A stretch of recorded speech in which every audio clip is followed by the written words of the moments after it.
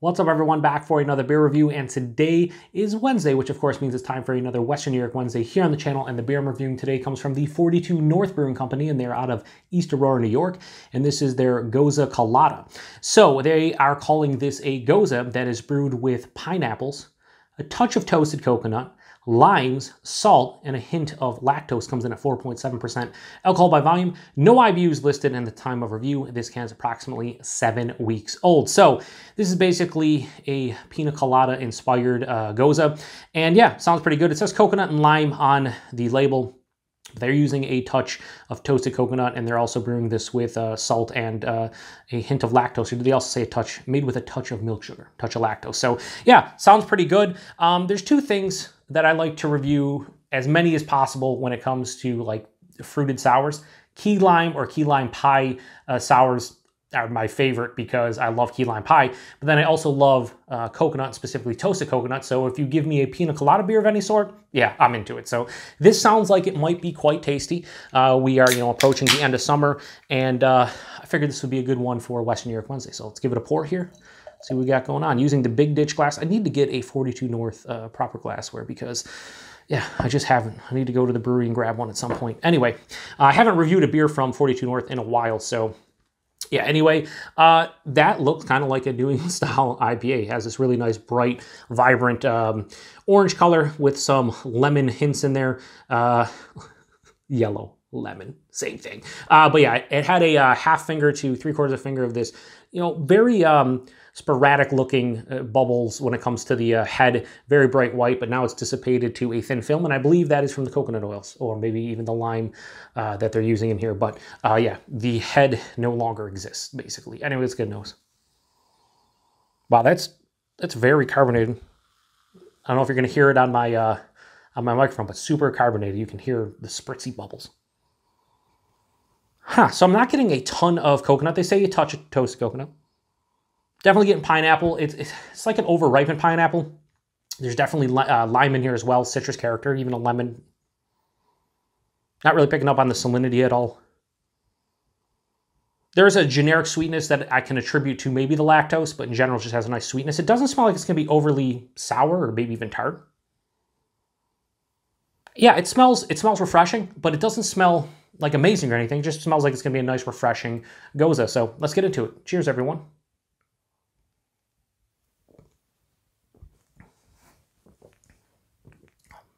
Ooh, has more of a tart approaching sour bite on the taste. Yeah, so really you can tell this is a base Gose, which is nice. Those adjuncts are not, running wild like Hulkamania in the 80s over the base beer.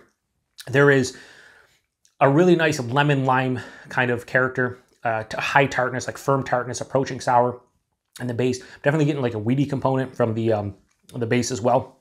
There's a nice drying component on the finish, omnipresent salinity to the taste as well. So you're getting the wheat that's in the base Gose. You're getting the sourness or approaching sourness that you would want from a Gose, and I'm getting the salinity that you kind of need for the base style as well.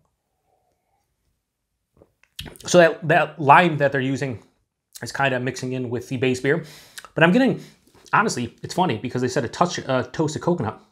I'm getting more coconut than I am pineapple, which I didn't think that was going to happen based on the ingredient list. But yeah, it has a nice toasted coconut character. Then it follows by pineapple. This is, if you want a Pina Colada beer that has nuanced characters of a Pina Colada, because there's so many crazy beers that I've had before. Like I've had the 450 North Pina Colada sour. They did their slushy, and that was like full on just straight on Pina Colada. No beer presence, just like Pina Colada. This one, you get the base Gose, and then you get the Pina Colada over top of it, which is really, I appreciate that. I guess I appreciate that from the standpoint that so many fruit beers nowadays and so many fruited sours are just whatever the adjuncts are, and the base beer gets lost a lot. So I like that you can taste the base beer, and it's accentuated by the actual, ingredients, as opposed to just being full on, here's the ingredients, base beer's gone. 4.7%, the mouthfeel. Lower side of medium body, which is appropriate. Maybe higher side of light body, kind of in that range. The lactose, adding like a little bit of sweetness overall to the beer. maybe a touch of vanilla like I get from lactose a lot, but it's really not doing much for the mouthfeel for me because the mouthfeel is really crisp. The beer itself is pretty clean and it's super refreshing. So it's not like adding like a creaminess here or like a softness. It's just kind of there, I think, more for the purpose of the actual taste of the beer as opposed to the mouthfeel, at least from my palate and what I'm detecting. This is a nice summer crusher beer. Not a ton of complexity to this one, although there is, some complexity here. But I think I just appreciate this one, being a base Gose and then having the beer accentuated by, all the adjuncts as opposed to the opposite. So yeah, this isn't like an amazing beer for me, but I will say they did a great job of making this one super drinkable. I could drink 2 or 3 of these. After I'd say 2, maybe 3 cans, I think too much of a good thing is too much of a good thing, and usually you want to move on. So I feel like with this beer, after a couple cans, I'd be like, all right, I'm done with that flavor profile. I'm going to move on to something else. I also think that over time, I just feel like maybe the tartness and the sourness would get to me because, like I said, it's on the higher side of the tart scale. It's a firm tartness approaching sour, but I think after a couple cans, I think my palate would be like, all right, I'm done with the, done with the sour beers now. Let's move on to something else. So, yeah, really good beer. So Gose Colada from 42 North. I'm going to give this a low 4 out of 5. I'm going to go 3.9 out of 5. The thing about it is that it's not, I've had so many Pina Colada beers and I've had so many Goses and so many just fruited sours and stuff. This is not on the upper echelon for me personally, but what I can say about this one is it's extremely well made and I like that you can taste the base. I don't know how many times I can say it in a single review, maybe like 100, but yeah, I hope that a lot of you feel me when I'm saying that because so many of these beers are just like, they're not even beers anymore. And listen, I love the 450 North slushies. I love, all the crazy like slushy beers and, creamsicle beers and all these crazy beers that like kind of taste like not beer. Those are delicious, don't get me wrong. But when you get a beer like this that has, 3 or 4 different adjuncts and you can still taste the base beer, I respect that. And I respect 42 North for this beer. So 3.9 out of 5 for Gose Colada. If you've had this one before, let me know what you think about it. Price and availability, I think I paid under $4 a can for this. So I think it was like $3.50-ish. I bought this at Premier Gourmet in Amherst, New York. It could have been cheaper, just as expensive at the brewery. I want to say this was no more than $16 a 4-pack. So I'm pretty sure it was under $4 a can.